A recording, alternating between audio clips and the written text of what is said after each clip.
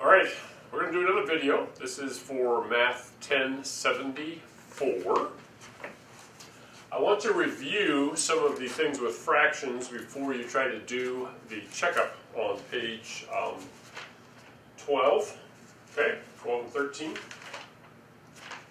And hopefully you did all right on page 11, and there's a lot of fractions in here. But let's review what is involved in doing addition and subtraction with fractions. Remember that with fractions, we always, when we're adding and subtracting, which is what this checkup is about, we have to have a common denominator. Okay, we have to change the fractions so that they have the same denominator. Now this one's easy. I already have the same denominator, so I can just add the two numerators, which would be 8 over 6. And then we can reduce that and have 1 and 2/6, and then that reduces and becomes 1 and 1/3. Okay, because I can divide 8 divided by 6, and then both of these are divisible by 2, becomes 1 and 1/3. Now we're going to come to this problem, 5/8 plus 1/4. They do not have the same denominator, so I have to find, we call it the least common denominator. It also is the least common multiple, same thing, of these two numbers. Now remember, the first thing to ask yourself is there a number, is one of these, how do I word this? Could I multiply one of these two numbers to get the other one? All right, because that's always the easiest way. And sure enough, I could multiply 4 times 2 and get 8. So I only need to change this one, and I can keep this one as 5/8 multiplied by 2 over 2. So I get a denominator of 8, numerator of 2, and now I can add 5 plus 2 is 7/8. All right, so that one's easy. Now we're going to come over here, we're going to subtract, and we're going to remind ourselves of two things here. Number one, I don't have an easy common denominator. I can't just multiply 4 times something to get 10.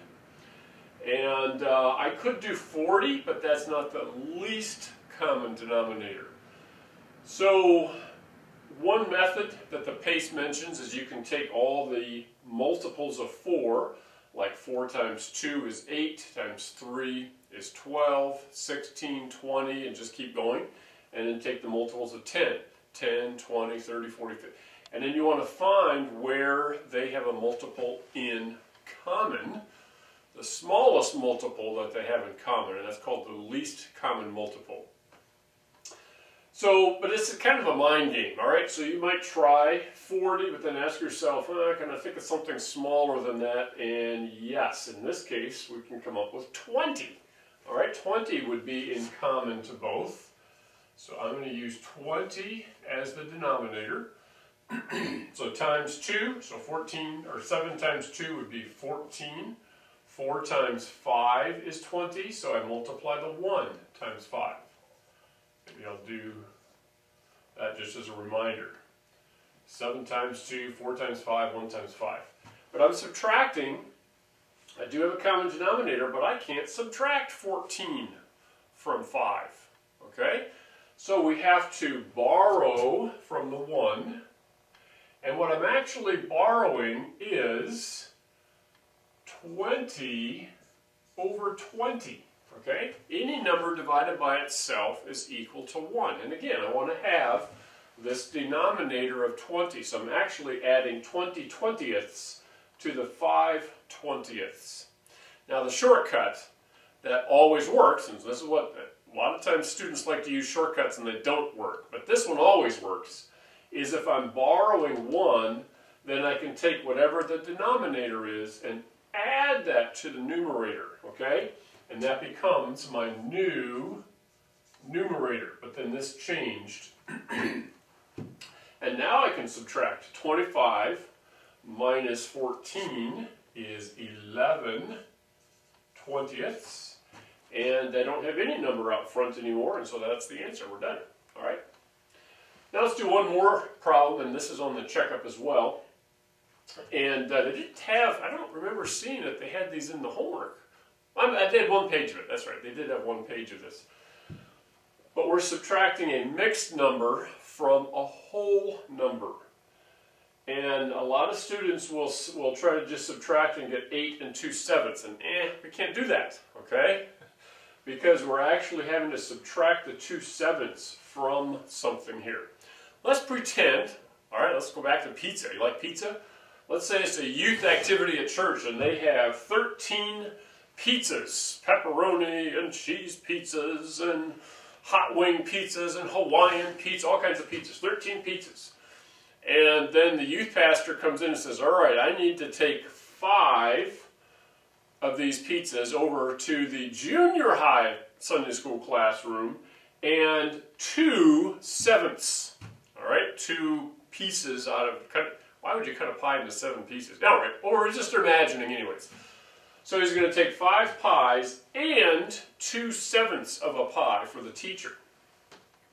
Well, if we just did 13 minus 5, we would have 8. Okay, but that's not what we have. We need to take one of these 13 and cut it into 7 slices so that we can take 2 of those slices out. Okay, so this is going to become 12, and then I need to have one pizza that's cut into 7 slices so that I can take away 2/7. And again, the key is 7 because I need to have the same common denominator. 7/7 minus 2/7. So in the senior high classroom, they'll still have one pie that has 5 slices out of 7, 5/7. And we can take 12, subtract 5.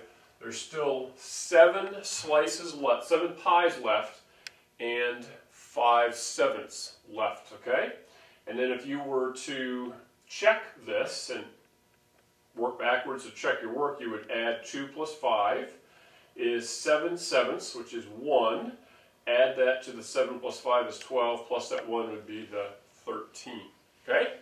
So remember that when we are subtracting from a whole number, we have to cancel, borrow one I mean, and get the same common denominator, and then you can subtract. All right, hopefully that little bit of review will help you do well on this checkup. Thanks.